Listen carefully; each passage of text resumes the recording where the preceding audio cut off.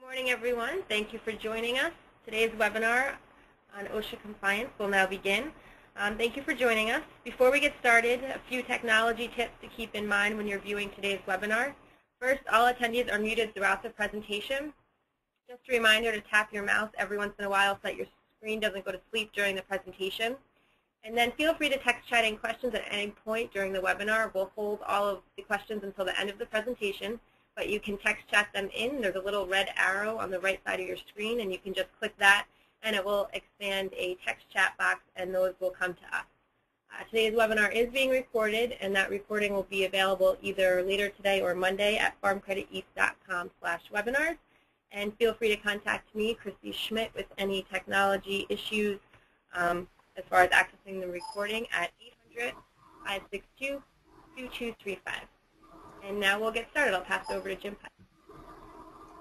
Well, good morning, and thank you, Christy. My name is Jim Putnam. I'm with Farm Credit East, and I will be your moderator for today's session. We really appreciate you joining us. We know this is a topic of critical importance to many of you on this webinar, so we are pleased to bring you this information on behalf of the four organizations. And I will talk about who those organizations are in a moment. But let's talk about the objective for today's meeting first. This is the second in a series following up on a webinar that we held in late August providing insights into OSHA compliance for farm businesses. And that webinar is also on our website if you'd like to go back and look at it. And some excellent information there. We probably had the most audience questions that we've ever had as a result of that webinar. So a lot of good information there. And out of that came recognition that we needed to follow through and provide additional information. And that's the purpose of today's webinar, which will help participants better understand OSHA requirements as applied to agricultural operations. Second, explain what is involved with an OSHA audit. And finally, address 12 key areas of concern for OSHA called the dairy dozen. Have to be careful how I say that. So that's the purpose of today's webinar. Again, as Christy said, we'll have ample opportunity to respond to your questions at the end of the formal presentation. Please feel free to text chat those in using the bar on your computer screen. There are four sponsoring organizations of all of this that have worked closely together on this area, and will continue to be working as we go forward to assist dairy and ag producers with compliance.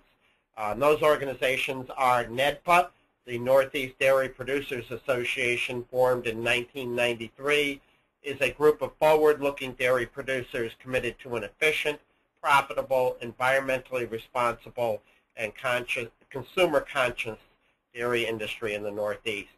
And for more information about NEDPA, visit nedpa.org.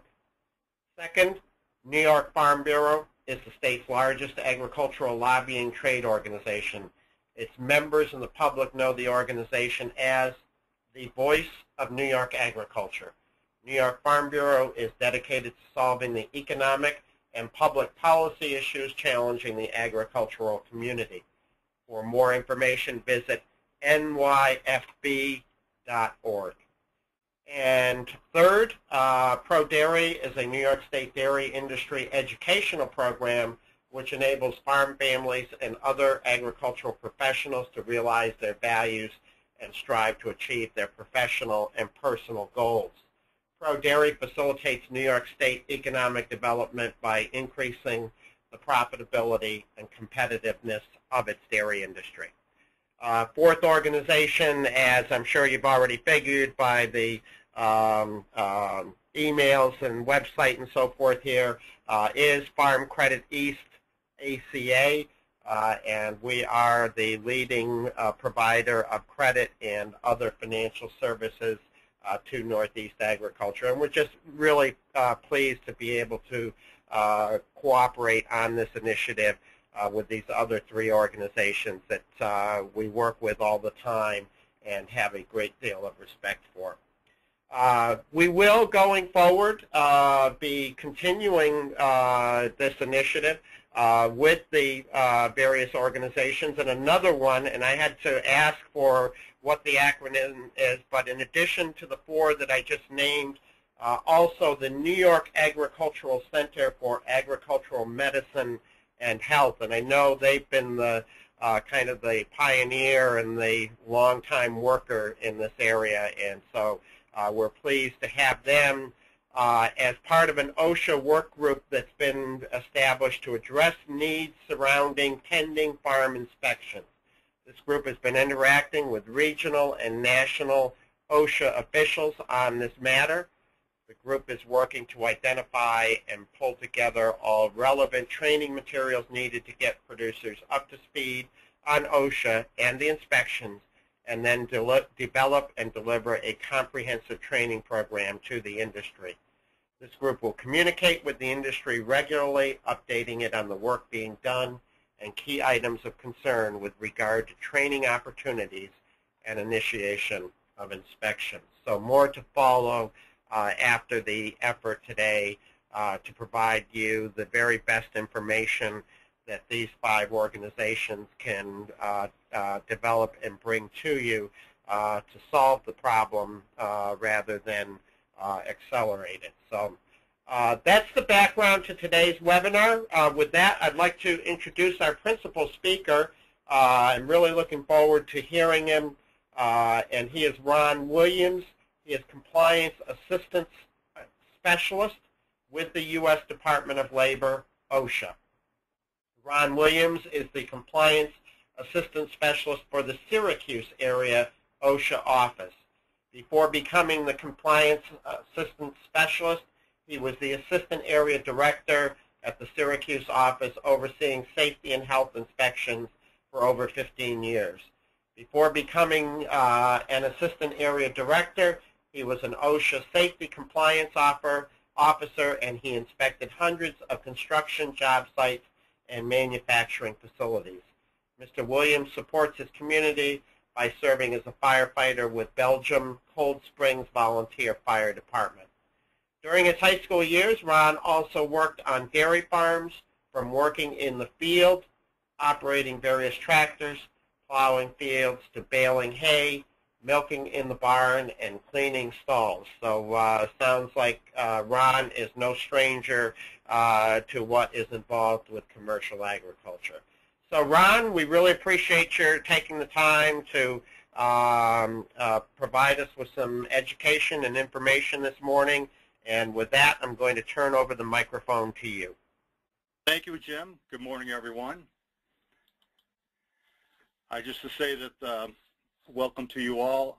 Again, I am with the Syracuse area office. In front of you showing a map of New York State with the Syracuse area office jurisdiction. We go as far north as the Canadian border, as far south as the Pennsylvania line, as far west as Ontario County, then beyond that is covered by our Buffalo area office. And we also go as far east as Herkimer County, and beyond that is covered by our Albany area office. Our objectives today, we're going to discuss the OSHA inspection process. We're going to talk about the hazards in the dairy operations, and we're going to take your questions and answers. There again, our OSHA mission, there again, to ensure every working man and woman in the United States has safe and healthy working conditions. There again, OSHA has been in existence since 1970. Before OSHA became in existence in 1970, 38 people were dying on the job every day. And still today, we're losing 12 people every day on the job. Some enforcement exceptions, limitations here. They're again talking specific to farming operations. Is exempt from all OSHA activities if it employs 10 or fewer employees currently at all times during the last 12 months and has not had an active temporary labor camp during the preceding 12 months. So family members of the farm employers are not counted when determining the number of employees, and a part-time employee is counted as one employee. So key definitions. So today, we're talking specific about dairy farm operations. We're talking about an agriculture employer, meaning a person engaged in agricultural activity employing one or more employees. There again, in order for OSHA to inspect, we have to show an employer-employee relationship. And then the members of the immediate family of the farm employer are not regarded as employees. We do not count them. And as shown here, immediate family members means those in direct relation to the farm employer, such as a parent, spouse, or child, and also stepchildren, foster children, step-parents, and foster parents will also be considered as immediately family members. Continuing key definitions, the term temporary in OSHA regulation for temporary labor camps is listed under our 29 CFR Code of Federal Regulations 1910.142. So refers to employees who enter into an employment relationship for a discrete or defined time period. So the term temporary refers to the length of employment and not to the physical structural housing employees. So we're talking about a temporary, so they're a specific time period. So then if we talk to an employee, yes, I'm here for 6 months. Yes, I'm here for the growing season. Yes, I'm here on a visa. Looking for that employee telling us that they're there for a temporary time period.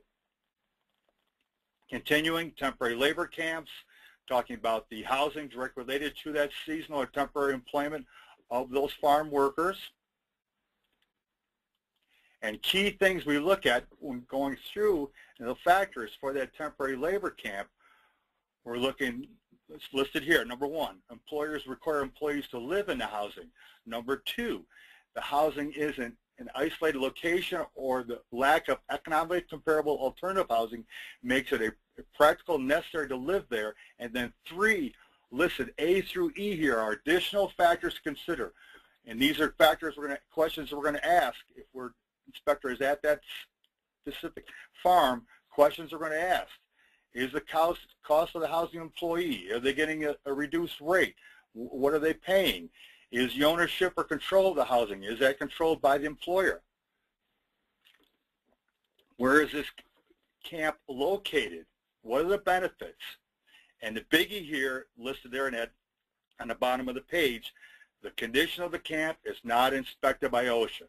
There again, that is inspected by U.S. Department of Labor Wage and Hour Division. OSHA does not inspect the temporary labor camps. Also, the immigration status.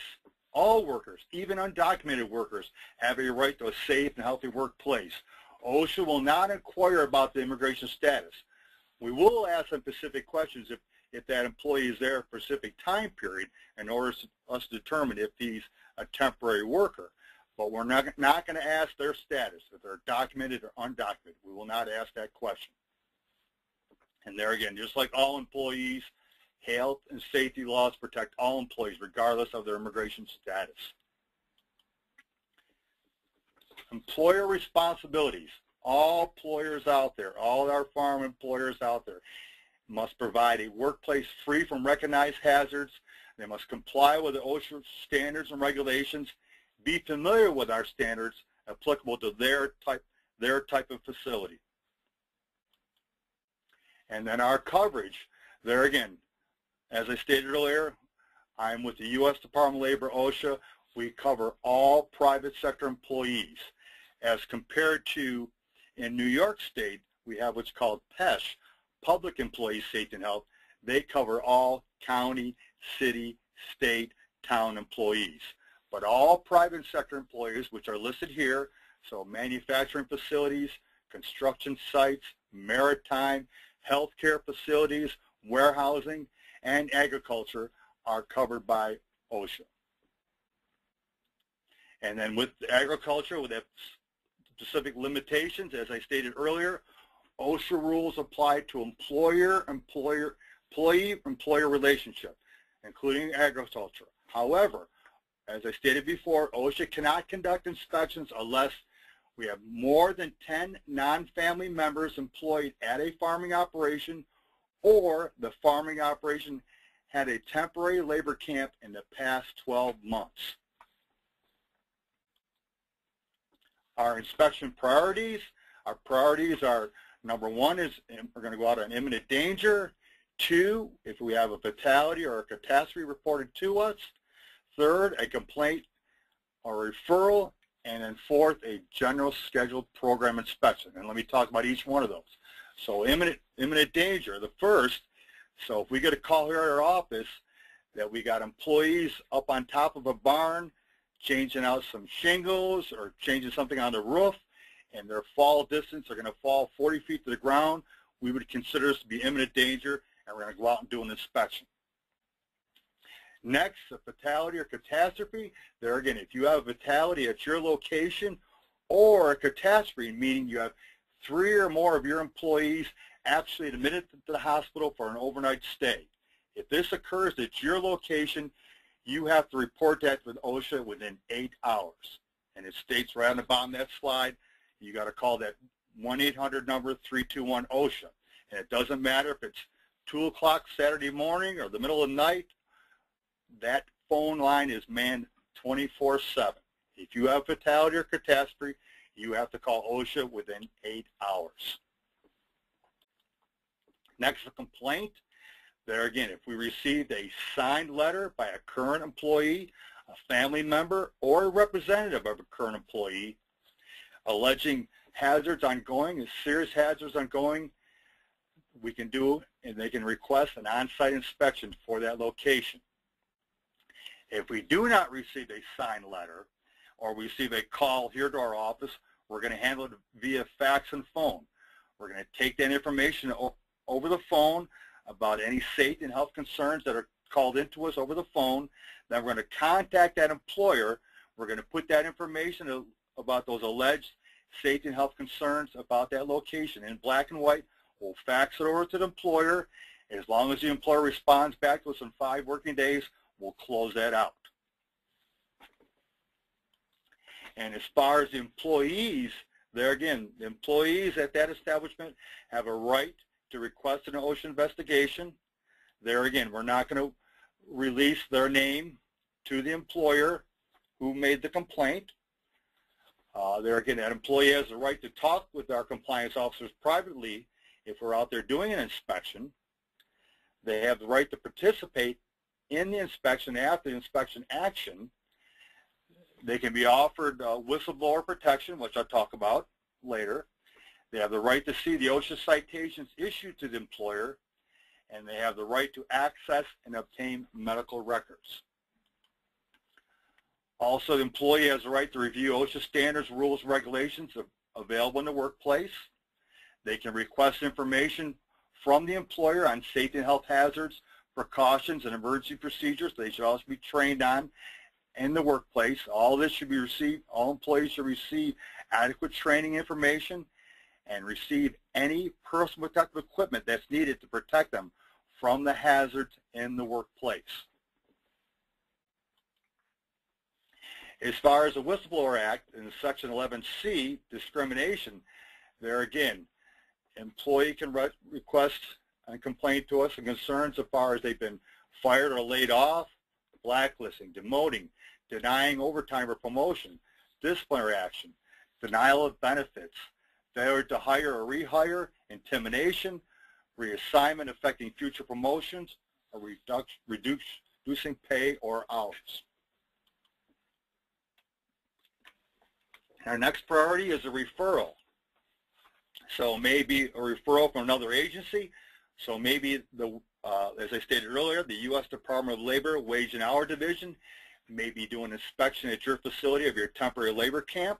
And if they're doing an inspection and they see a safety and health hazard, observe a safety and health hazard at the farm itself, they can make a referral to OSHA. Or it could be a referral from a police or a coroner. So if you had an accident at your site and a police agency responded to your location, and once they make a determination that that accident that occurred at your location was not of criminal intent, it was a civil matter, they would make a referral to us. Or if you had a local code enforcement officer happen to be at your location and had concerns about employees' safety and health protection, they can make a referral to us. Or it could be another compliance and safety and health official. So maybe we had a safety compliance officer out at your location doing an inspection, and they had some concerns as far as chemical concerns, or they had concerns as far as employees being overexposed to noise. They can make a referral to one of our industrial hygienists. Or a self-referral. So if we had an employee just driving down the road, and as I spoke earlier with the imminent danger, if we had one of our inspectors driving down the road and they observe employees up on the roof with no fall protection, they could make a self-referral. And then last would be a media. There again, supervisors are here at our office.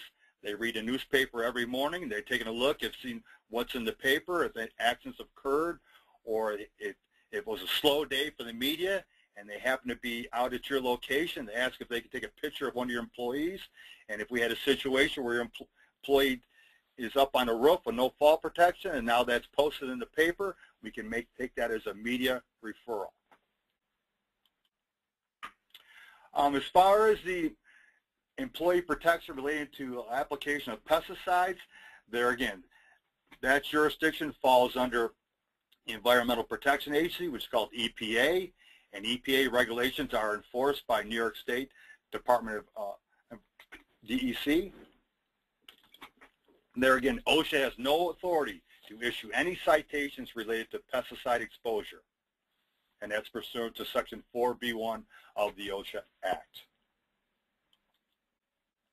And then last are our general schedule program inspections. There again, we do target specific industries out there who have a high injury illness rate. We do construction sites based on Dodge reports. And we also have emphasis programs where we target specific injuries, industries, construction sites in our 24 counties. There again, if the Syracuse area office does develop, and we're looking at developing and proposing a local emphasis program for dairy farm operations, that would be a local emphasis program. And then also we have national emphasis program, and listed there are some examples: combustible dust, lead, silica, trenching, excavation. As far as I was talking earlier, as far as a OSHA, we're talking about a compliance, safety, and health officer. There again, also sometimes you call them inspectors, but these are the people, our inspectors will be coming to your location. There again, they are going to have safety or health disciplines, so they're going to be a safety specialist or industrial hygienist. There again, they're authorized to enter the workplace without advance notice. They're going to inspect and investigate conditions at your establishment. And they're going to question privately your employees and the employer at your locations. There again, as far as that on-site inspection, and it's shown there on the right, they're going to present their credentials showing that they are a U.S. Department OSHA government official. They're going to do an opening conference and explain why they're at your location. They're there because imminent danger. They're there because you called us because you had a fatality or catastrophe. They're there because we received a formal complaint or received a referral. Okay, they're going to explain why they've come to your location. And they're going to take a look at your records to see if you have accidents or where they're occurring at your establishment. We're going to take a look at your programs to see if you have any programs in place and training of your employees. We're going to do a walk-around inspection of your facility and your establishment, determine if there are any hazards that employees are being exposed to, and they're going to sit down and have a closing conference. And all those hazards that were identified during that walk-around inspection, sit down with the employer and address with you how we're going to get these conditions corrected and how long it's going to take you to correct these conditions. There again, when doing this documentation, when walking around your facility, we have to make a determination. If we have a violation, do we have employees exposed to a specific hazard? What activity, what was the employee doing to be exposed to this hazard? How often are they doing it? Have they had any training to protect the employees from this hazard? What's the exact distance? How close are they to that point of operation where they're doing the work? And what the hazard could cause harm. So what is the most probable result of injury that could occur to the employee if an accident would happen? Does the employer have knowledge? Was the employer aware that that guard was missing from that machine? And do we have an existing standard that requires that machine to have a guard on it? These are all things we're going to document during that walk-around inspection at the establishment. And then once all that documentation is written up by the compliance officer, and then it leaves the Syracuse area office and goes out to the employer is going to receive a citation. And that citation is going to have a classification, meaning it's serious, willful, repeat, or other, and it's going to have a penalty attached to that. So once the employer receives that documentation, they have 15 days to accept those citations as issued, pay the penalty, and correct those conditions based on what is listed on the citation, or they can go through the appeals process, come in, sit down, have an informal conference to discuss those issues, or they can contest. And they're going to contest it.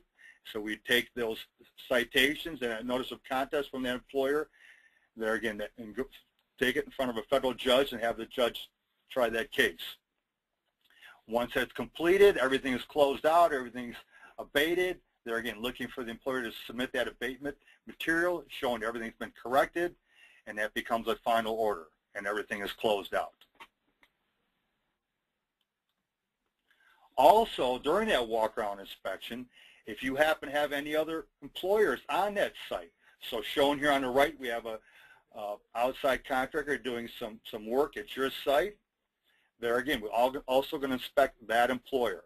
So any other contractors who are on that site that day doing work, we're also going to inspect them. So whose problem is it? So looking here at a couple photographs.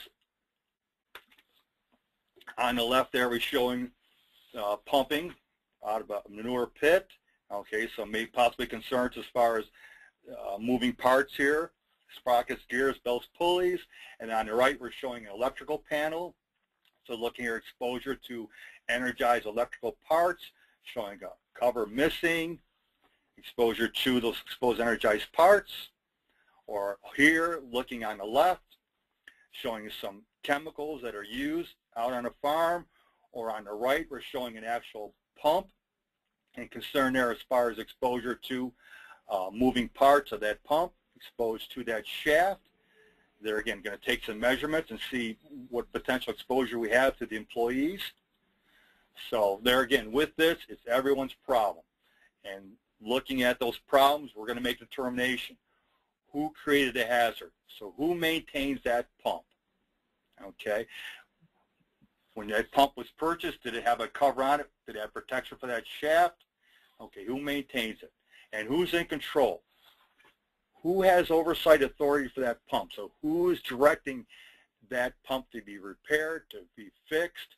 Who's overseeing and telling the employees to use that pump? And do we have exposing? Do we have employees that are using that? So employees exposed to that specific pump or potentially unguarded shaft. And then correcting. Whose responsibility is to fix that pump and put that guard back on that pump to protect those employees? So looking at the creating, controlling, exposing, correcting. And then as far as making determination, do we have a standard relating to the agriculture? There again, we have 29 CFR, Code of Federal Regulations, 1928, which is specific for agriculture. We also have 29 CFR, Code of Federal Regulations, 1910. These are general industry standards that is referenced from the agricultural standards, a reference to 1910. And then if we have no specific standards, we're going to reference under the OSHA Act a general duty clause. And we call it a Section 5A1. And we're going to reference a national consensus standard like an ANSI standard or the National Fire Protection or the National Electric Codes. We're going to reference a national consensus standard. So record keeping, So as far as maintaining records for injury illness that are occurring at your establishment, there again, all employers who had 11 or more employees at any one time in the last 12 months must maintain records of occupational injuries and illnesses. And under reference there is 1904.2 record keeping. All industries, including agriculture, construction, manufacturing, transportation, utilities, and wholesale trade sectors are covered. The only this I stated earlier is that size exception. So if your establishment had 10 or fewer employees at all times during the last calendar year, you do not need to keep the injury illness records unless surveyed by OSHA or Bureau of Labor Statistics was requesting information from you. But if you have 10 or fewer employees at all times during the last calendar year, you do not need to keep the injury illness records. As far as general industry standards that are referenced from the agricultural standards, which are the 1928 standards, as it shows here and as it states here under 1928-21B, except the extent specified in paragraph A of this section, the standards contained in subpart B through T and subpart Z of part 1910 of this title do not apply to agriculture operations. So showing there below, it says 1928-21A, the following standards in part 1910 of this chapter shall apply to agriculture operations. So all these 1928 agricultural standards are referencing general industry standards. So it just states right off there, 1928.21A1, temporary labor camps, references the general industry standard 1910-142, and onward down the line. So logging, slow-moving vehicles, HAZCOM, retention DOT markets. These are all agricultural, specific agricultural standards which reference general industry standards.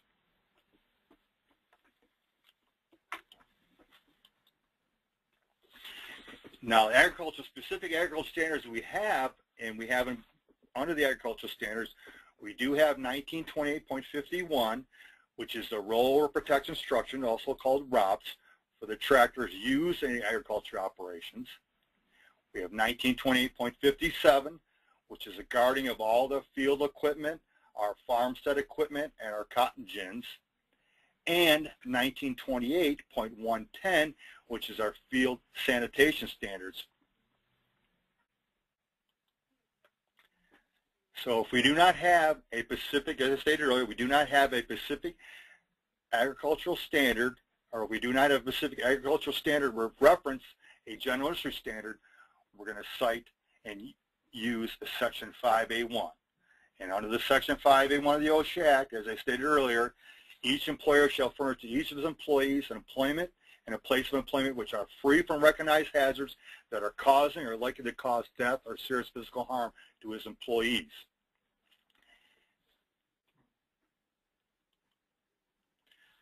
And as far as for the general duty clause, these are the specific elements that we have to establish in order to cite a 5A1. So number one, we have to show that we have an employee exposed to a hazard.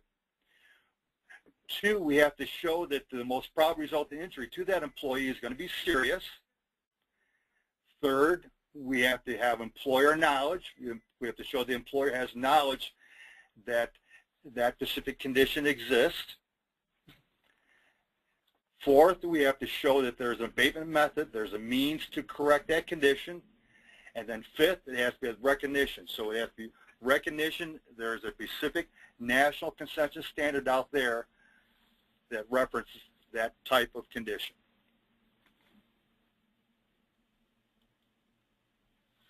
Next, I want to go through you the top 12 hazards identified on dairy farms, and we call that the dairy dozen.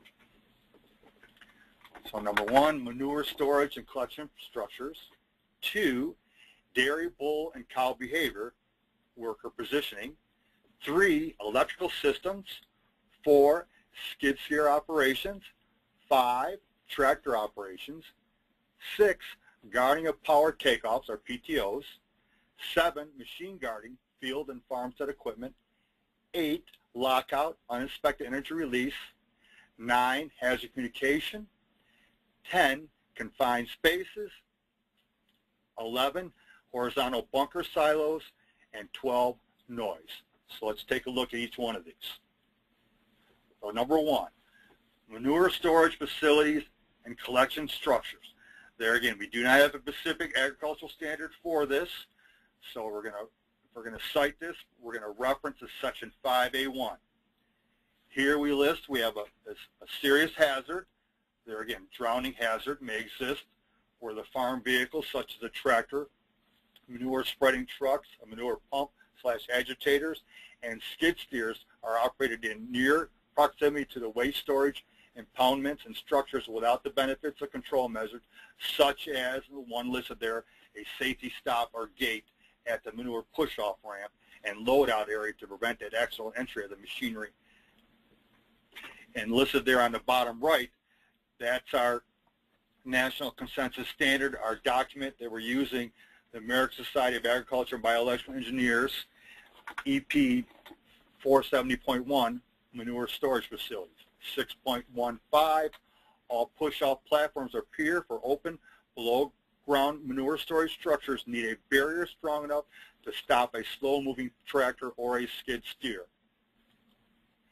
And then 2 of that, also having not only a stop, something to stop a vehicle from going down into that, but also to post a warning sign, fence, ladder, ropes, bars, rails, and other devices to restrict the accidental passage of vehicles and personnel across that outdoor earth and manure storage. And shown there on the right there is our sign, and there again in English and also listed in Spanish.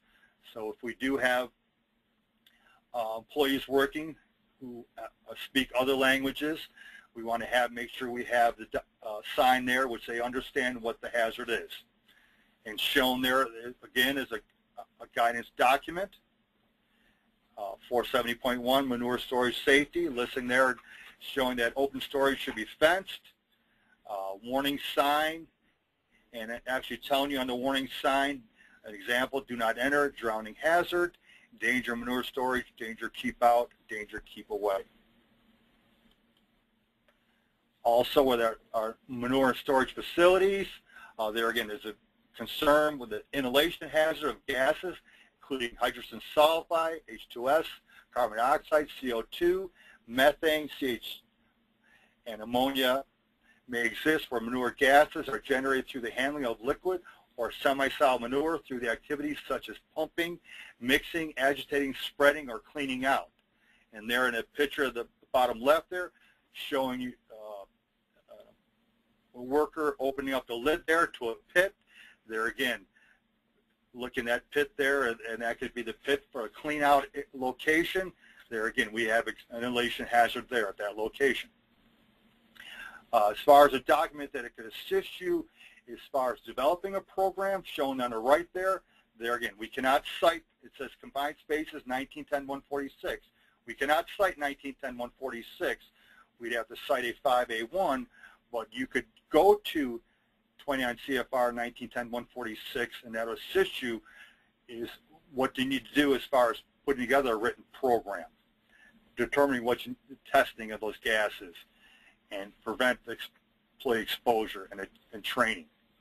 And as shown on the bottom right, that rescue plan, there again, calling 911 isn't enough. Also some established standards here showing the references that I was talking about with the American Society of Agriculture and Biological Engineers. There again, these are national consensus standards that we will reference if we're going to cite a 5A1. Showing here is just some pictures, showing you some lagoons out there. There again, most of these are shown they have a fence to protect the entry of the employee. There again, we have to show, we're going to talk to those employees and ask them what they do. Do they have to climb up over this fence to put them into potential for a drowning hazard? What are they doing, and what are they wearing, or what does the employer have in place to protect employees from exposure to that drowning or inhalation hazard? Also shown here on the top left, where that's an elevated tank, or the bottom right, where this is a pumping area where you have that pit or that trough that runs underneath the barn, and now it's pumped out at this pit area. So is there either one of these situations? Does the employee have to go up and into that tank to access a motor or a pump, or down into to clean out an area? Shown here is still continuing with the guarding access, preventing backup into that lagoon. They're again showing you a tractor here that doesn't have any ROPS, and also showing the PTO shaft that's unguarded. And here's a pumping activity. It's going on. There again with our unit backed up to the lagoon. And here is actually connected, showing it connected to the tractor.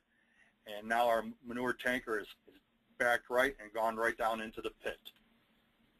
And in this specific instance, with the photos that we're taking, we actually had that worker had to exit out of that tractor while it was still running. You can see the tires are turning. How could we have prevented this incident? We could have put a barrier up. Okay, the barrier required from that firm foundation to support the weight of that filled trailer. So we install that barrier to prevent that trailer from backing down into that lagoon. Or we could guard by distance. Put a longer pipe onto that unit, so we don't have to back it up to the edge of the lagoon and have that potential exposure backing down into that lagoon. Okay, continuing with our dairy dozen, number 2, dairy bull and cow behavior, worker positioning. There again, also with this, we do not have a specific agricultural standard. We're going to reference section 5A1. So we have a serious hazard. There again, a fatal or serious crush by hazard may exist where the employees interact with the dairy bulls and cows without appropriate training on dairy bull and cow behavior, and or work in areas where there is an increased likelihood of becoming caught between the animals and a fixed or moving structure such as a fence, corral, opening gate, crowd gate, etc.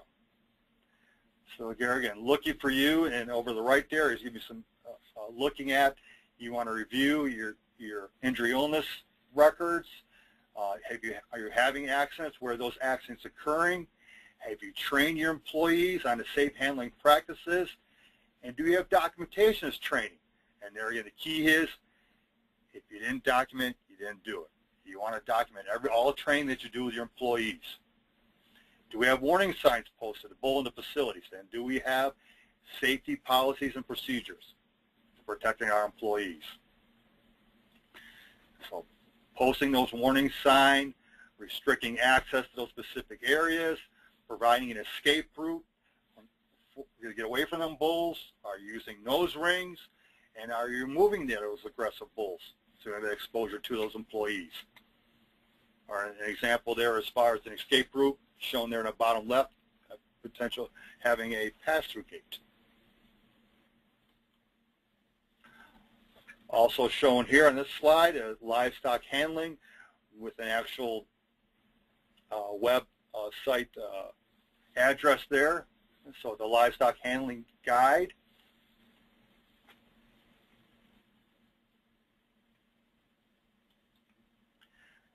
And here showing a crowd gate. Okay, a typical crowd gate that pushes the cows in that parlor. Continuing with our dairy dozen, number 3, electrical systems. There again, we do not have a specific agricultural standard for electrical systems. So again, we're going to cite it section 5A1. There again is a hazard, electrocution, electrical shock hazard may exist where employees interact with making direct contact with improperly installed, improperly maintained, or damaged electrical systems on equipment such as our disconnects, our switches, circuit breakers, our pumps, fans, augers, fences, etc. Or making indirect contact with the overhead or buried power lines with that farm equipment, using that tractor, that skid steer, portable auger, grain probes, ladders, poles, rods, irrigation pipes. So there again, looking for you to make a determination. Where are your electrical hazards? Do you have frayed power cords, cuts, temporary wiring? Or are your employees using your circuit breakers as main switches? And do you have lockout tagout procedures in place? And then with that electrical, do we have problems with those overhead cords? Do we have electrical contact with live parts? Do we have a lot of buildup on the wiring, so potential fire hazard, explosion? And do we have missing knockouts on boxes or open boxes or boxes and panels that have actually been damaged by the animals in the barn? And here, it's showing you some examples of that. So on the top left, we have some exposed wiring there, and a temporary panel.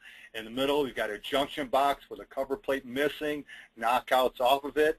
Top right, showing you frayed extension cord, ground pin broken off. Bottom left, there again, showing you disconnect switches with a cover missing, exposure to those energized exposed parts. Or the bottom right, where we see this showing up a lot now, where employees are using temporary power and using power strips.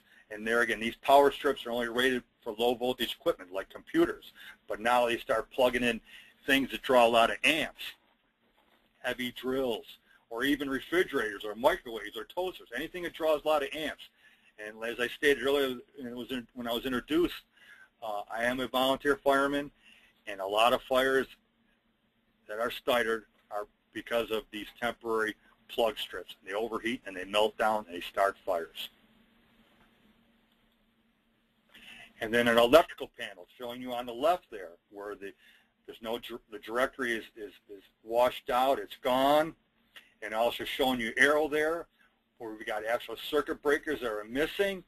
So if I have the situation where an employee doesn't have an actual light switch to turn the lights on and off, but has to go to the electrical panel and flip a breaker on or off, and now it's shown here, they go to flip that breaker on or off, their hand slips off, and now we have breakers or blanks that are missing. They actually slide off of their fingers, and they can make contact with the energized bus bar, and now they get electrocuted. Number 4 with our dairy dozen, skid steer loaders. There again, we do not have a specific agricultural standard for skid steers. So skid steers are going to reference to Section 5A1. We do have a fatal or serious crushed by, struck by, caught in between rollover hazard may exist where employees are not properly trained on the operation, servicing, and maintaining or using these skid steers. The failure to use your proper lift arm, the support devices when servicing or maintaining the skid steer, and intentionally bypassing of the safety features of the skid steer loader, such as the backup alarms, the seat belts, and the control interlock systems. There again, I've shown you on the picture on the right, there's no 1928 standard, okay? And then here on this slide, referencing, and it's something you use as a guide, you can follow the 29 CFR 1910-178 Powered Industrial Truck Forklift Standard. And in that standard, it talks about operator training and performing a reevaluation of employees every 3 years and doing written certification. There again, with the Section 5A1, the only thing we can reference with that is we're going to look for is your operator's manual that comes with this piece of equipment. And are you training your employees in accordance with that operator's manual?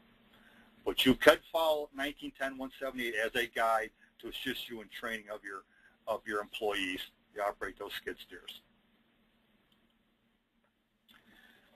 Number 5 of the dairy dozen, tractor operations. There again, with tractor operations, we do have specific agricultural standards for tractor operations. So on the right there, we have 3 listed. So the first being 29 CFR 1928-51B1, rollover protection structures. There again, ROPS. ROPS shall be provided by the employer for each tractor operated by an employee. There again, anything, all tractors that were built after October of 1976 are required to have ROPS. So anything that was built before that date, we can recommend it, but we can't require it. We can only require it if they're manufactured after October of 1976. Next, 1928-51B2 seat belts. must ensure that each employee tightens the seatbelt sufficiently to confine the employee to protected area provided by the ROPS. So we have the ROPS structure on that tractor, and now that tractor rolls over, we want to make sure the employee has a seatbelt, wearing that seatbelt, and that holds that employee in place if that tractor rolls over. And then last, 1928-51D, operator's instructions. There again, every employee who operates an agricultural tractor shall be informed of the operating practices contained in Appendix A of this part and of any other practice dictated by the work environment. Such information shall be provided at the time of initial assignment and at least annually thereafter. And as it states on the right, document it. Okay, so if you didn't document, you didn't do it. Do that training. And this is Appendix A. This is showing the information has to be covered with the employee upon initial assignment and covered with the employee each year. These 9 items. So teaching that employee, make sure they secure the fasten their seatbelts. Where possible, avoid operating the tractor near ditches, embankments, and holes. 3, reduce the speed when turning, crossing slopes, and on rough, slick, or muddy surfaces. 4, stay off slopes for safe operations. 5, watch where you're going, especially at row ends, on roads, and around trees. 6, do not permit other riders to ride. 7, operate the tractor smoothly, no jerky turns, starts, or stops. 8, hitch only to the drawbar and hitch points recommended by the tractor manufacturers. And 9, when the tractor is stopped, set the brakes securely and use the park lock if one is available. Also then training, recognizing the hazards, so if they're refilling the batteries or replacing batteries or working hydraulic lines, or in this case shown here on the left, machine guarding, we actually have a cover that's removed, and now we have exposure to this chain and sprocket shown in the photograph. Or that little picture on the top right, where a horizontal silo, where that product is stacked so high that that tractor could drive right off the side. Also be aware, in New York State, they have a rollover protection structure retrofit program. There again, New York has developed a ROPS retrofit program that will rebate 70% of the cost of purchasing and installing the ROPS structure up to $865 maximum rebate. So this includes the cost of the ROPS, shipping, installation charge, and promote safety. And there again, listed there, the website for New York Center for Agriculture, Medicine, and Health.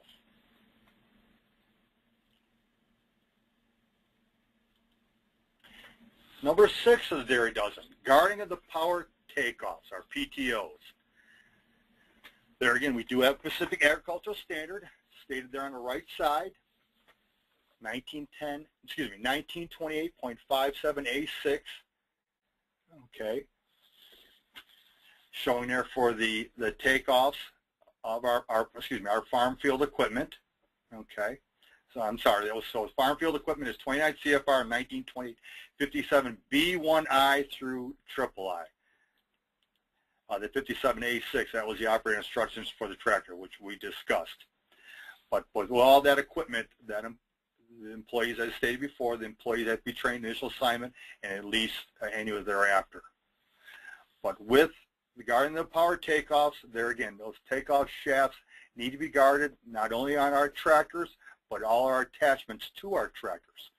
So it's related components for our farm field and farm set equipment. And the dangers with the power takeoffs, there again, most instances involve the clothing being caught. There again, be aware that a power takeoff at 540 revolutions per minute travels 2 yards per second. So there again, showing you on the right side, we've got the driveline shield. We got our master shield, which connects up to our tractor, and our implement shield. Showing you here some examples. For the bottom left, we're showing you that shield at the tractor. There's no shield on there. And then on the right, bottom right, showing you actually a shield, okay, with the shaft and the protection. Also be aware, With the power takeoff, there's a shield retrofit kit with New York Center for Agricultural Medicine and Health has developed a PTO retrofit program to replace damaged or missing PTO shields. And there's a website, a reference for that also. Number 7 of our dairy dozen, guarding of other power transmission and functional components. There again, we have specific agricultural standards. So our farm field equipment is covered by 1928-57 B2I through III, 57B3, and 57B4I and II. And our farmstead equipment is covered by 1928-57 C2I and II, 57 C3I through III, and C4 through II. So we're talking about guarding of our augers and conveyors, guarding of our barn scrapers, our ventilation fans, and our TMR mixers. So what we're talking about is showing some photographs and pictures here. So top left showing you an auger, on the top right showing you our barn scraper, and then the bottom showing you a sweep arm mechanism. These are all farmstead equipment that need to be guarded.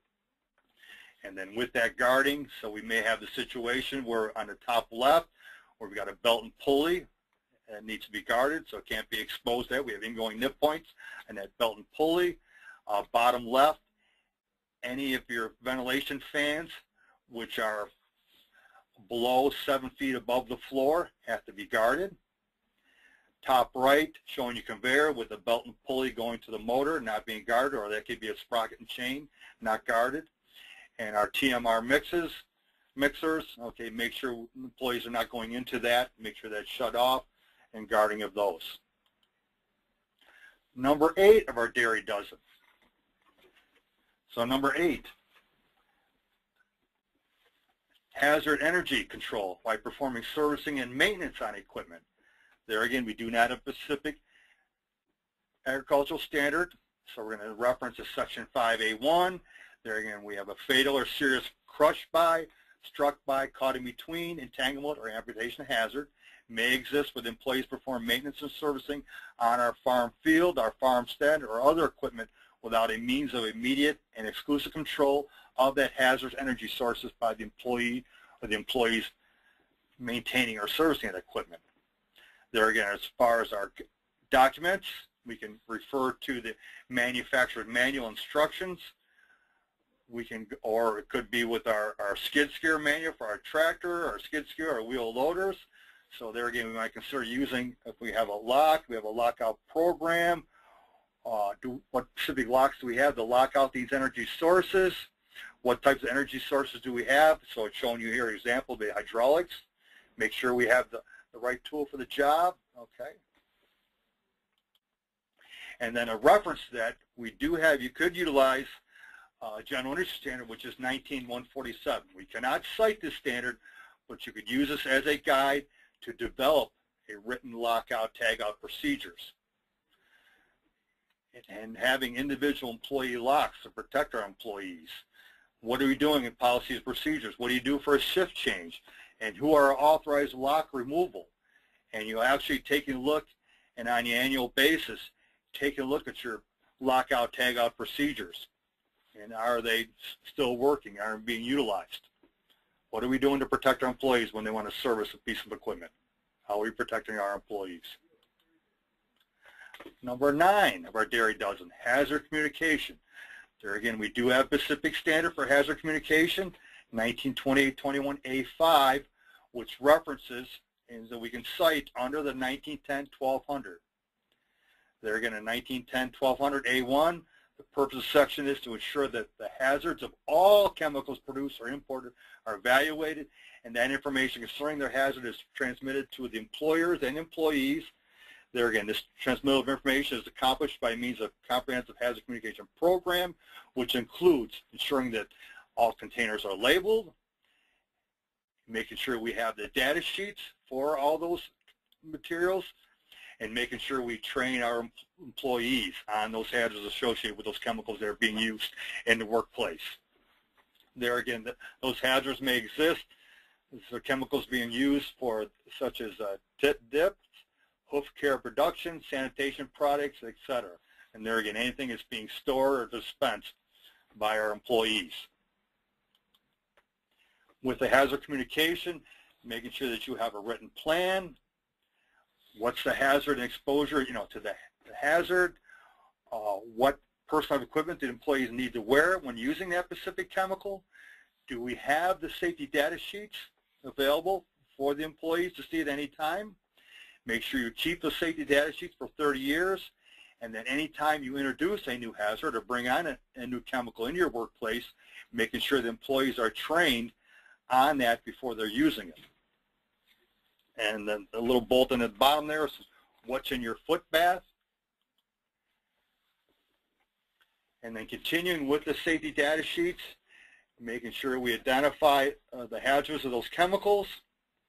Make sure, based on the information that's on the safety data sheets, make sure we protect employees, and make sure they have personal equipment to protect them when using that chemical. Making sure that everything is labeled with the specific chemical it is and the type of chemical hazards, even if you are using a secondary container. So, for example, if you're going to fill up a container with gasoline, and now that secondary container for that gasoline, you want to make sure that it says on that container the word gasoline and tell us what the specific hazard is. It's a flammable. So tell us what it is, gasoline, tell us what the hazard is, flammable. Make sure we perform training for our employees and make sure we have that program in writing. Continuing, once you make determination if you need to have a corrosive, a caustic, do we have an eye wash and shower? Okay, is that material corrosive? And taking a look at the material safety data sheet for that corrosive, it's going to say right on the material safety sheet, you're going to need 15 minutes of continuous flow. So do we have body exposure for your shower? What personal equipment is being used? Are we maintaining and testing that eye wash station, that shower? And is it located near that hazard? And is there potential for that water that supplies to that eye wash or shower, the potential for it to freeze? What we don't want to see is at bottom left there, we have an eye wash bottle. They're going to have bacteria buildup, dirt accumulation on the top of it, contamination during eye, the seal broken, less than full, and we're not going to get 15 minutes of flow of water out of that bottle. There again, if you're using a corrosive, you have to have an eye wash station with a 15 minutes continuous flow. Talking about operations here and what you may be using, there again, so the effectiveness of the multi-purpose health hazards for cows and employee protection. There again, you have premixes and powders, forms. You may be using formaldehydes. There again, formaldehyde is on the list of human carcinogens. And showing you in the photographs here a couple of foot wash stations for the cows. There again, with that hoof dip that you're being used, what chemicals are you using? Are you using formaldehyde? Are you using copper sulfate? Are you using hydrogen peroxide acid mixture? So depending on which one of these are using, do you have that material safety data sheet that tells what the hazards are and what are we doing to protect our employees?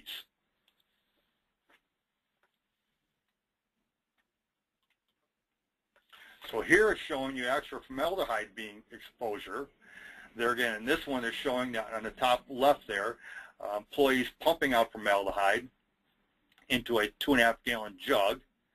And then after filling the 2.5 gallon jug with formaldehyde, the employee poured the chemical into 2 separate troughs filled with water for the foot bath. Now with this operation, in this particular case, this was an inspection that was done by OSHA, and we did some sampling.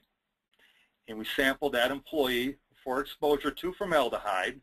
And there again, as it states there, we X'd out the employee's name, but states the operation.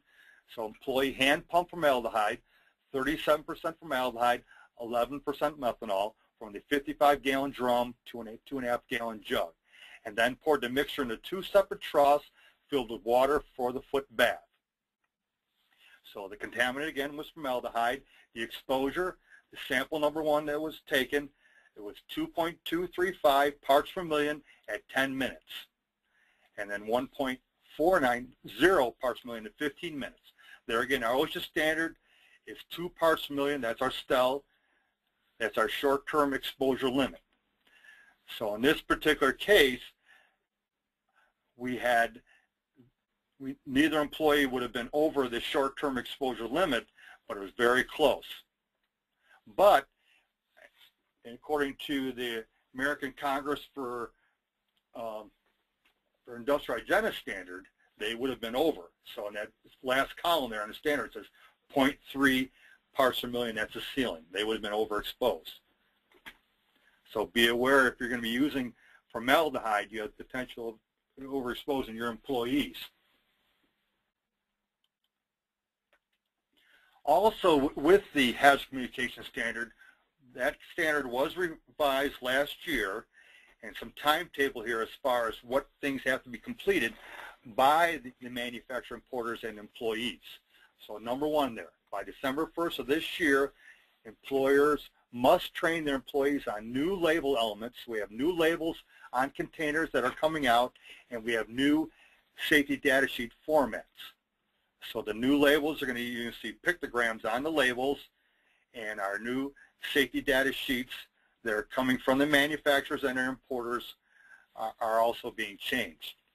And this, like I stated earlier, this standard went into effect, so you're starting to see the chemical manufacturing importers putting out their new chemicals, their new products with the new labels and sending out the new sheets. The timetable here, as it states in the second bulletin, there again, all chemical manufacturers, importers must be distributing the new safety data sheets by June 1st, 2015. And then that third bullet, we give them 6 months to deplete all their old stock by January 1st, 2015. And then everyone must be in compliance with all the provisions of the revised hazard communication standard by June 1st, 2016. But there again, the only thing that has to be done by December 1st of this year is you have to make your employees aware that there's new labels on the chemicals and there's new safety data sheet format. Number 10 of the dairy dozen, confined spaces. There again, we do not have a specific standard, agricultural standard for this. We'd have a reference to Section 5A1. There again, we're going to reference and we're going to cite at 5A1. There again, we have a series of fatal chemical asphyxiation hazard. Okay, lack of oxygen deficiency, inhalation, engulfment, or caught in hazard may exist where its entry into the grain storage bins, into vertical silos, hoppers, manure storage vessels, milk vessels, and below-grade manure collection systems. There again, on the right there shows you a guidance document, an ANSI standard for safety requirements for confined spaces. They can assist you in determining your hazards, evaluating that, training your employees. Also showing here is conventional vertical silo. They're going to concern there as far as access into these, entry, potential exposure to the gases. We have moving parts, electrical, potential for combustible dust, fires in these silos.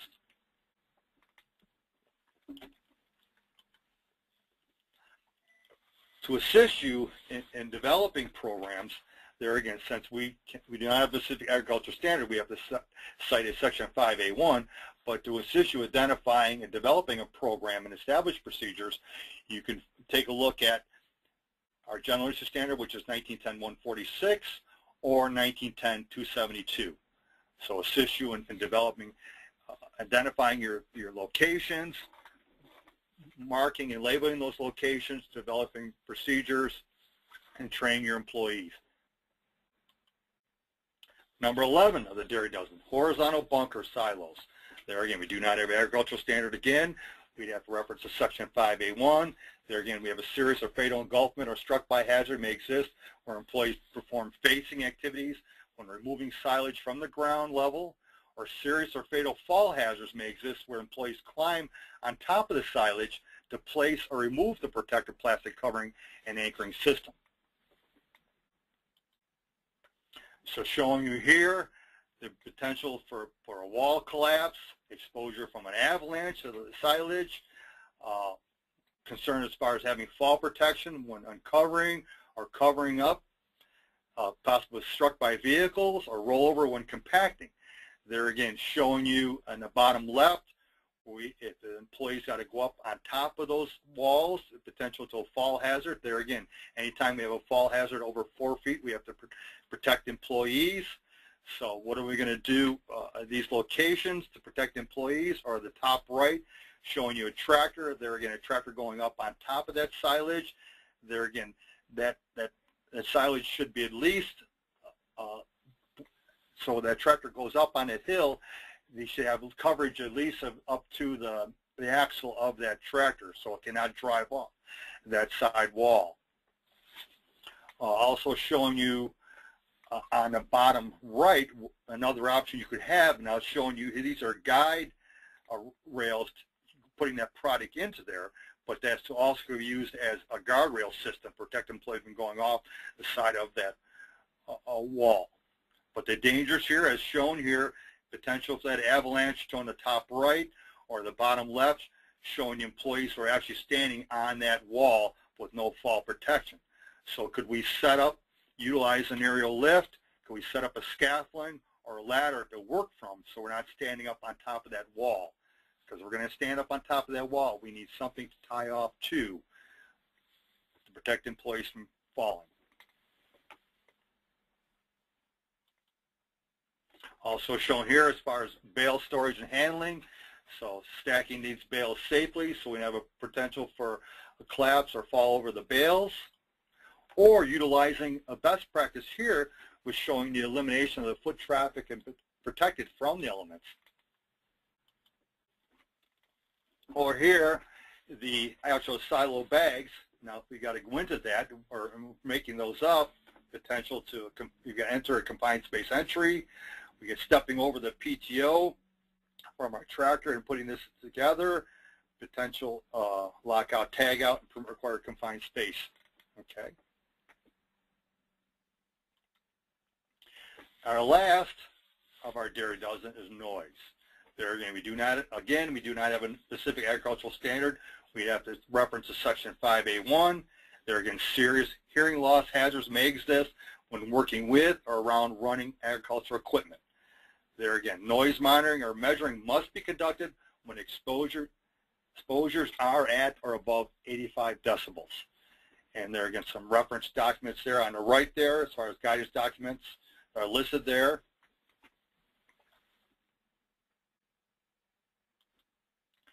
And that, just a review, showing you again, make sure we have training for our employees using our farm and farmstead equipment. Make sure we have with our tractors and our skid steers, we have the ROPS and seat belts. Make sure we connection between our tractors and our equipment. We have the power takeoffs guarded, and then all of our other equipment has guards protecting things like the belts and pulleys, gears and sprockets, protecting that equipment. Also, with the personal protective equipment, there again, we do not have a specific standard for personal equipment. We'd have to reference to Section 5A1, but to assist you as far as making that hazard assessment, take a look at our general industry standards, our 19132, and do a hazard assessment. Do a walkthrough of your facility. Make a determination what hazards employees are exposed to, and based on what hazards employees are exposed to, how are we going to protect those employees? So once you make determination what the hazards are, then give the employees and train them on the specific personal equipment to wear to protect them from those hazards. Also shown here as far as issues, as far as veterinarian issues.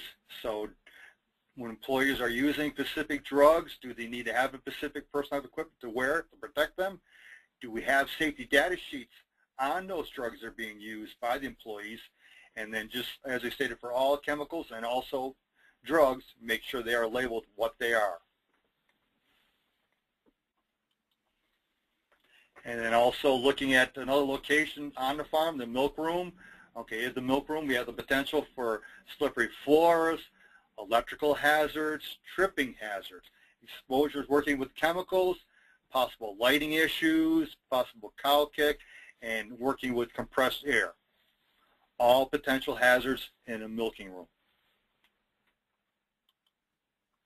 Also shown here, the machine shop, okay, the shed. Okay, so you may be repairing vehicles or machinery, so blocking up and that machinery, using compressed gases, using welding equipment, maybe cutting, grinding, electrical, and storage. All potential hazards in a machine shop shed location.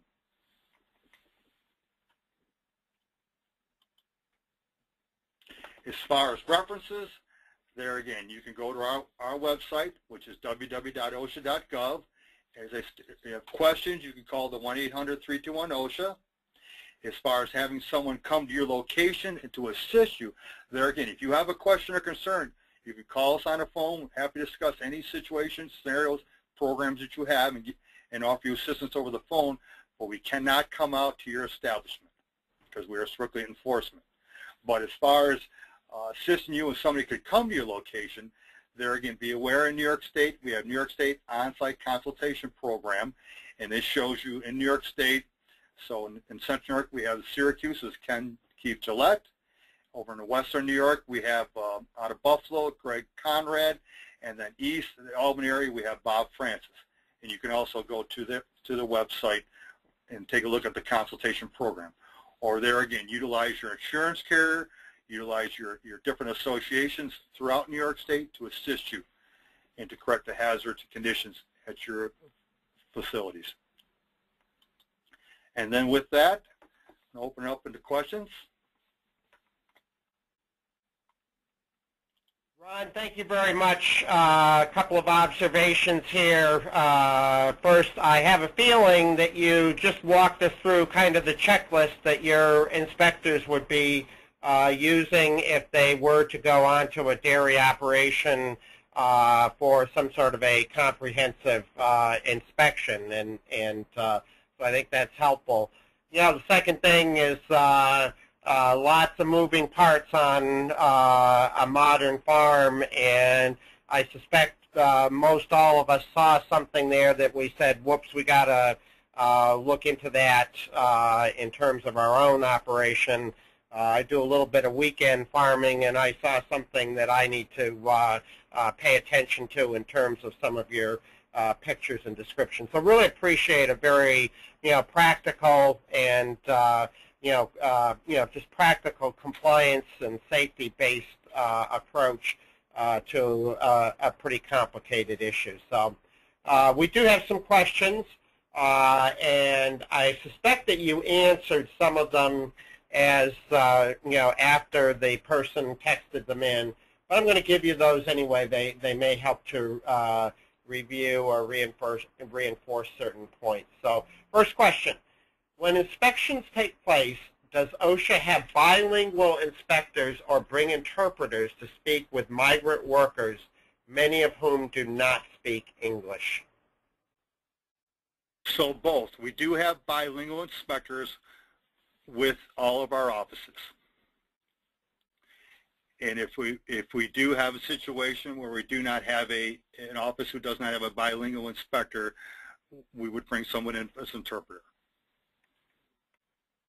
Okay, next question. I think you did answer this, but I'll give you another shot at it, maybe revisit it. Is working in proximity to animals considered a hazard? Yes. And I think you covered that quite a bit in terms of some of your photos, and certainly on the Dairy Dozen.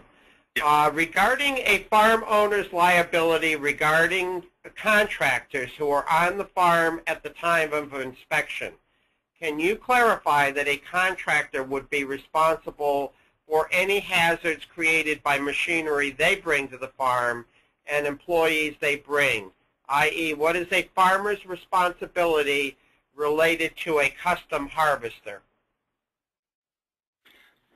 Okay, we have, as I spoke earlier, we have to show an employer-employee relationship. So we're looking to see first of all, do we have an employee exposed to the hazard? Then we're looking who is directing the work. So it's a contractor who's directing his employees to do X, Y, and Z. Then we looked at who is responsible to correct that condition. So is it that contractor's responsibility to put that guard back on that piece of equipment? That's their responsibility. So we're looking to who is the employer, who is the employee. The only time the farmer would be brought into the picture of that if they took on the responsibility as directing the work or they took on the responsibility of correcting the condition. But typically it's employer-employeeship. We're looking to find out who the employee and who he works for and who directs that employee.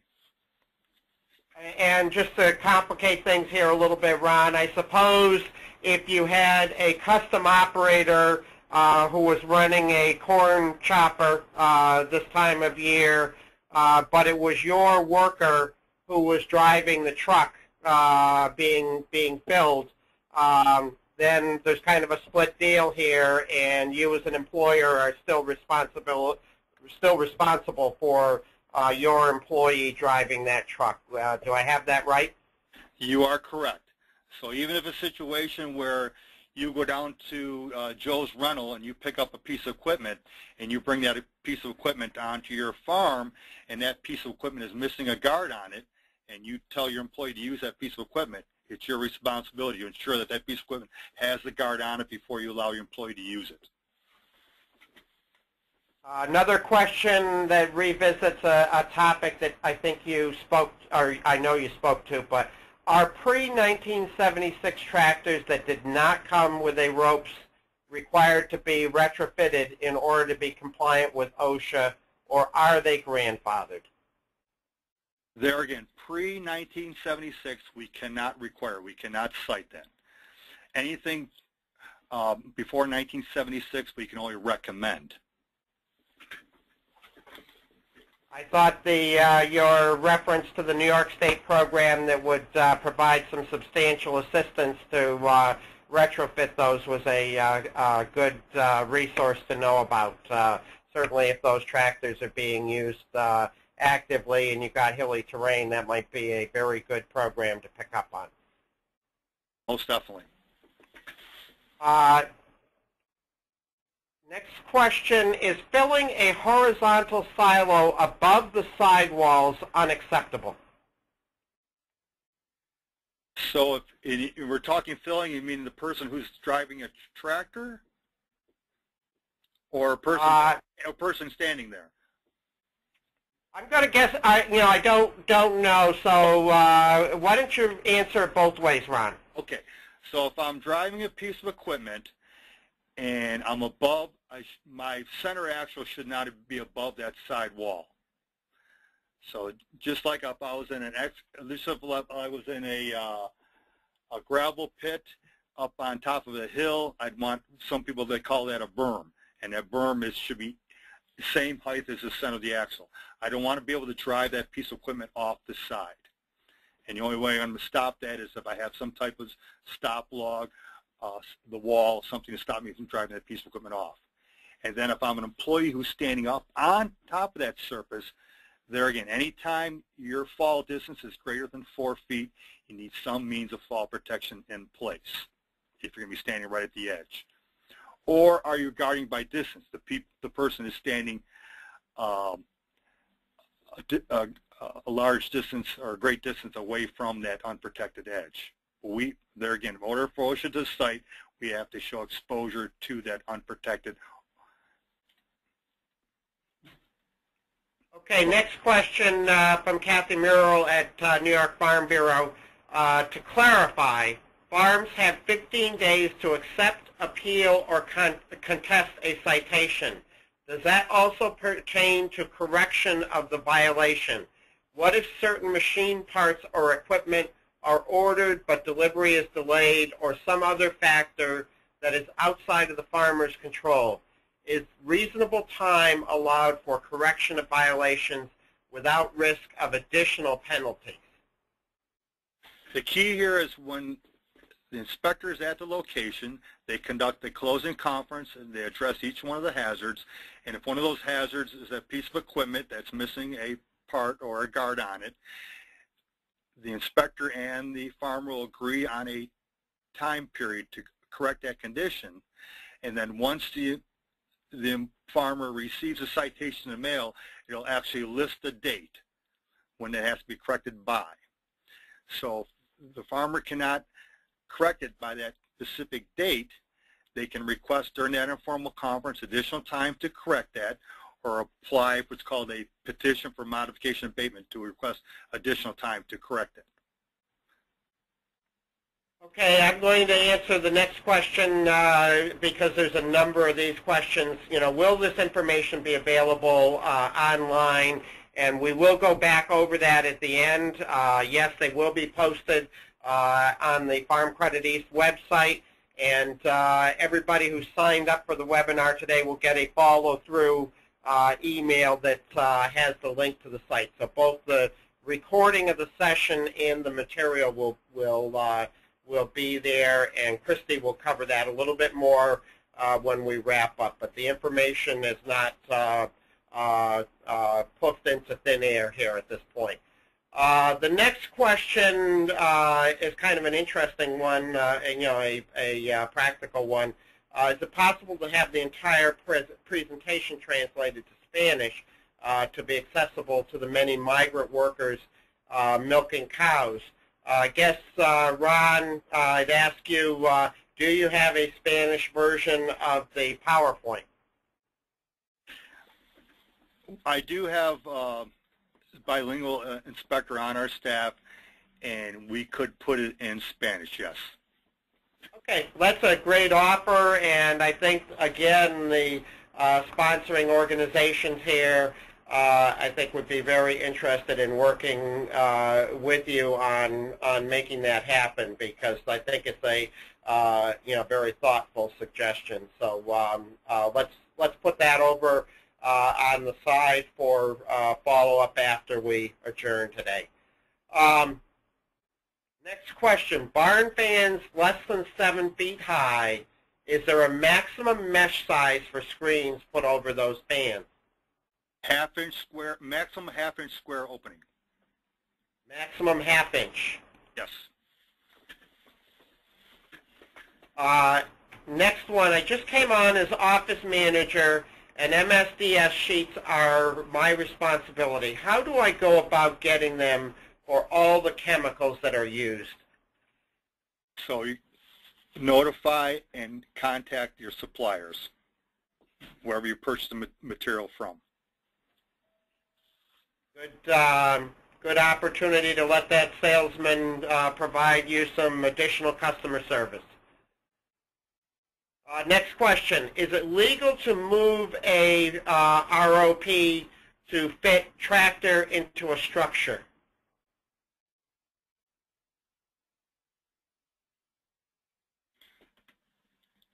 So, I mean, repeat that. They're moving. Yeah. The rope system on a tractor, is it legal to move a ropes in order to fit the tractor into a structure? I'm assuming that with the ropes extended, it's too high to fit in under the structure, so you drop it down. No. No. Anytime that employee gets onto that tractor and goes from point A to point B, and that tractor was manufactured after 1976, it's required to have that ROPS on it at all times. If someone rents a facility to another who operates the facility, who is responsible for OSHA compliance at that facility? There again, employer-employee responsibility. So whoever is the employer of those employees at that location. Can participants access the actual farm inspection checklist, Ron?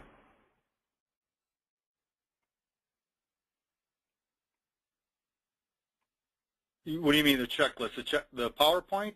I'm sorry. Well, I think they're looking for something more than the PowerPoint, the actual inspection checklist that your inspector might be using. And and that was maybe before I conjectured that you kind of shared that with us, I think, in terms of the PowerPoint and the dairy dozen. Right. The only checklist that's out there in black and white, there again with NICAM, they have checklists that they follow, but the only checklist that's printed right now by OSHA is in our Small Business Handbook, which it's accessible on our website at www.osha.gov, and we use that checklist for all industries. Next question I'll cover, but is there a name and contact information, phone or email address for the group that is working with OSHA that includes representatives from NEDPA, New York Farm Bureau, Pro Dairy, and Farm Credit East? And yes, when we post this to the website, we will make sure the contact information for everybody who's working together on this is available to participants. Next question for Ron. Farms with 10 or less employees, are they eliminated from all the citations you referred to? If the employer has had 10 or less, maximum 10 or less employees any one time in the last 12 months and does not have a temporary labor camp, then OSHA has no jurisdiction. Once we come to their establishment, once we make that determination, they've only had 10 or less employees and they do not have a temporary labor camp, we will not conduct an inspection. And I'm going to add my 2 cents worth. I hope as an editorial comment that even though you might be in that category, that you will take these dairy dozen and sometime when you're not pedal to the metal working a rainy day or something, review your farm to make sure that those hazards are appropriately managed, because every year all of us know this. We lose somebody, oftentimes a family member. It doesn't matter whether it's a family member or a worker. It's very sad all the time. So no, OSHA isn't going to come in, but still ought to take the cue here and manage safety on each of our operations.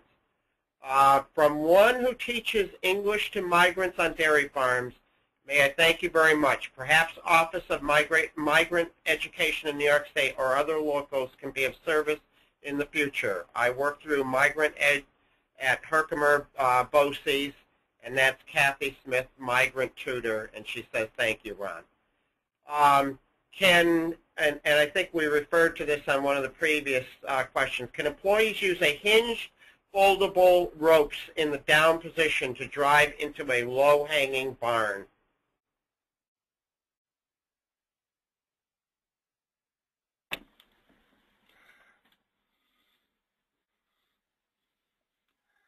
Okay, so yeah, we answered that one before, because now you're saying that if it's a hinged ROPS. Yeah. Right. There again, the ROPS have to be in a full upright position all the time when an operator's on the tractor. And I think you covered this, but again, a questioner would like to revisit. What is the definition of a temporary labor camp? Okay, so, and do we still have the slides up or not? Yes. Which slide would you like to go back to, Ron? Because I'm going to back. I'm going to back. As long as we still have the slides, I'm going to back up to that.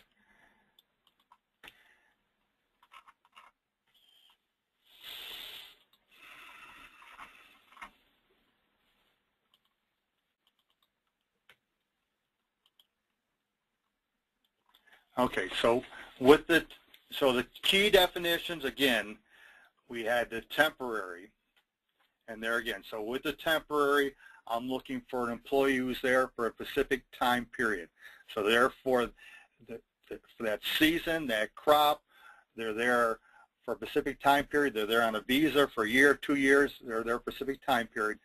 And then that temporary labor camp, we're talking about that housing It's there for those employees who they're on a temporary. So we're either talking about that housing, we're also talking about the housing for the both permanently and temporary structures. So it could be a trailer or a permanent structure for that farming operation. Okay, next question. And I think we're, again, revisiting a little bit, but when guarding an employee by distance on a horizontal silo, what is the necessary distance to stay back from the walls?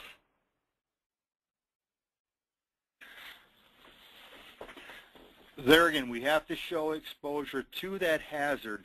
The only thing that's out there right now in black and white, and it's a letter of interpretation, and this is specific to a construction site where your employees are kept back 15 feet.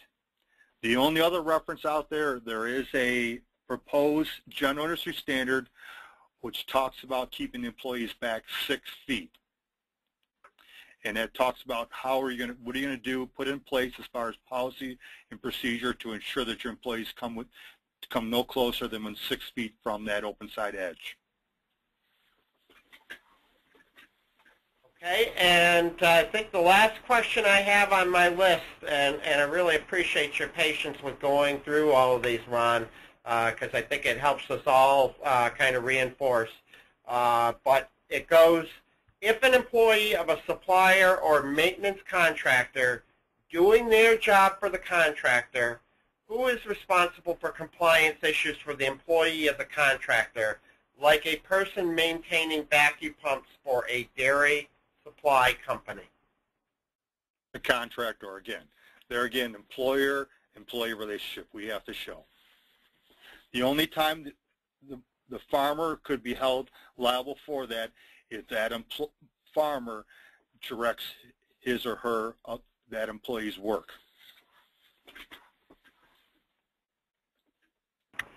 And I missed one, Ron. So I fibbed to you a little bit. But it says, what about old structures that are present on the farmstead but are no longer being used, like upright silos? What is required to avoid compliance issues with these structures? There again, we have to show exposure of employees exposed to a hazard from that structure. So if the employee is not going in that structure and employee is not working around that, they're not exposed to potential for a collapse of that structure.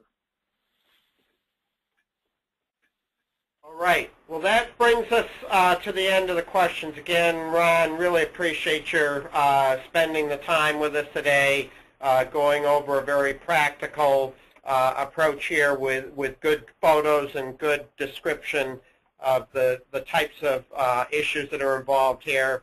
I'm sure, as I said before, all of us see things, and we say we might have a box, an electrical box in our own place that might need fixing, or some sloppy procedure somewhere in the operation that we ought to address. So really appreciate your doing that and methodically answering the questions for us. So with that, thank you. I'm going to turn the microphone back over to Christy Schmidt, and she will tell the group where to go for additional information about this webinar. Thank you, everyone, for attending this morning. You'll see up on the screen now a slide that has the web address where this recording will be available, either later today, if not Monday the latest, but that is farmcrediteast.com/webinars. And you'll also see there my email address. If you have any questions or issues, feel free to send me an email, or if you have any suggestions for future webinar topics, you can email them to me there as well. Thank you very much. We are adjourned.